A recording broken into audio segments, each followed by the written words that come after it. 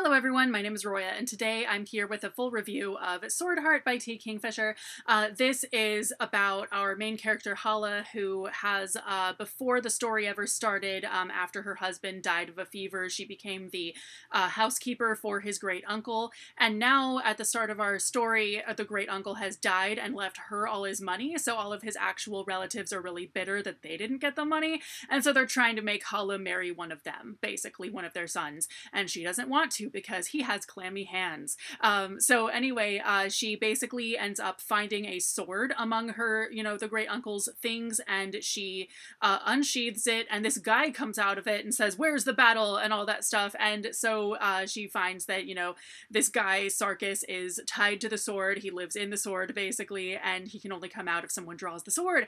And so she, as the wielder of the sword, enlists his help in helping her escape from the house, so that she is not trapped by the relatives anymore. And then from there they make their way to a different city where she can enlist the help of the priests of the god of lawyers, basically, so that they can kind of help her get her inheritance from those people, so that those people can just leave. So anyway, so this was really good.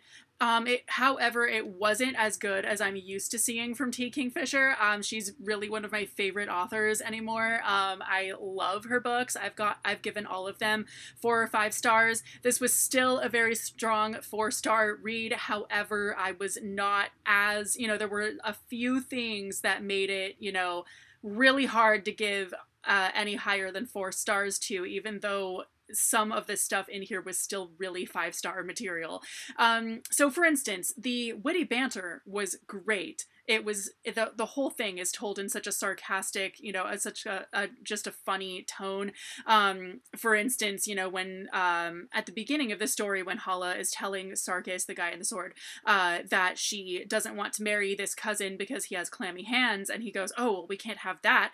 And then he's helping her escape, and as the cousin tries to take the sword, Sarkis says, "I will not be wielded by someone with clammy hands," and it's just so funny, and it's great, and that type of thing continued throughout the whole book, but sometimes the witty banter just went way too long, and so there is a traveling montage and stuff where we just get, because they're just traveling a really long way, and I felt like we were getting just a lot of just talking and just witty banter without as much plot behind it. So I was kind of like, can we keep going with the story?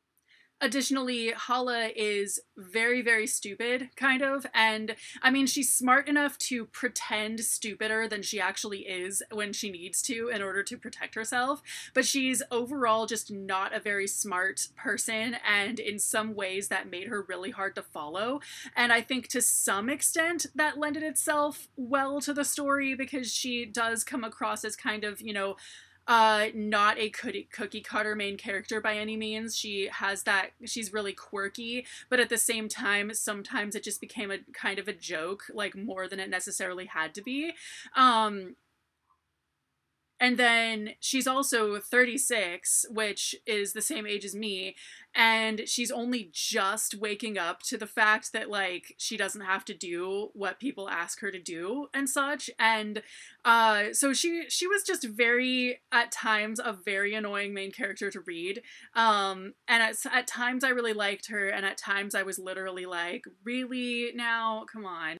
And then one other thing that just didn't really work for me is that Hala's late husband was totally he was totally an arranged marriage. His relatives just needed him to marry somebody, basically, so they just had him marry her, and he didn't really care. He's clearly asexual, but he's portrayed as being just really stupid and really incompetent just because he's asexual. And that just didn't really work for me, and because the rest of this story is very, there is a lot of sex-related stuff in it, because there is, the romance between our 2 main characters is a really significant part of the story, And part of the story is Hala discovering that sex can be fun and it's not literally just, you know, something that her husband had to do every like 2 weeks or whatever to try to get her pregnant or whatever. So it's, so in that sense, the ex-husband being portrayed as being like really stupid for being asexual just didn't really work. And as I mentioned, the romance between Sarkis and Hala is a really big part of the story, and it is really great. Like it is a really, really well written romantic subplot and everything, and it is a really large part of the story. However, as with many romances, there is, of course, that inevitable, you know, misunderstanding type of thing where someone finds something out and goes, why didn't you tell me? And all of that, and they break up. And that makes, you know, the bad guys be able to make their move and whatnot. So that happens in this book. And when it does, it's really anticlimactic, mainly because the thing that is found out is not really that different from what was thought. So, and he does tell her too. It's not even like he didn't tell her and she found out elsewhere. He is telling her and she goes, why didn't you tell me? And I'm like, he's literally telling you. And if it were something that were a bigger deal, that might be fine, but it was really not. And it wasn't anything that was actually lied about either. It was just kind of not said anything about. And so I felt like that could have been a lot higher stakes and it could have made a lot more sense, but I don't know. And then that also led to Hala's being really stupid, being a convenient plot device because she should have foreseen something, you know, all of that. It just made no sense to me. So overall, I really enjoyed this book. I thought that the world building was really good. Even if, you know, Sarkis being centuries old, comes from a completely different world, and that wherever he comes from seems to have absolutely no connection to the present day of this story because it's not referenced at all. It's literally like they know nobody in the story knows anything about where he actually came from. But overall, the world building is really good. There's a god of lawyers. There's a goddess whose followers actually persecute women for being witches, which is very opposite of what you would normally think. Overall, this was a really enjoyable read, but it's not as good as I think that Kingfisher normally reads or normally writes.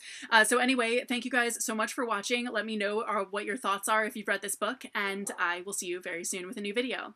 Bye!